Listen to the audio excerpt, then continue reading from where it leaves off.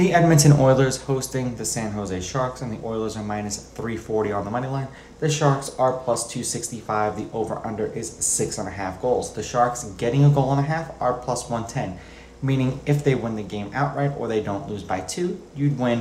And considering that they're getting goals and getting positive money, the casino is telling you they think the Oilers are going to win and win by 2.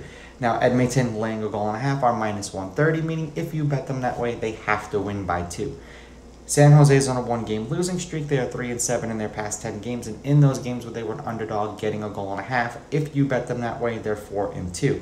The Oilers are on a 1-game winning streak. They are 7-3 in their past 10 games, and in those games where they are a favorite, laying a goal and a half, they are 3-4 if you had bet them that way. Head-to-head, the Sharks are 6-4 against the Oilers, but the Oilers are on a 3-game winning streak against the Sharks. The favorite is 8-2. They've played 3 times this year, and the Oilers won all of those games.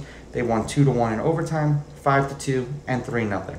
I'm going to take the Oilers with the money line. The Oilers laying the goals, and I'm going to go under the 6.5. Only 1 game went over, so let's see if I'm right. Let's see if I'm wrong.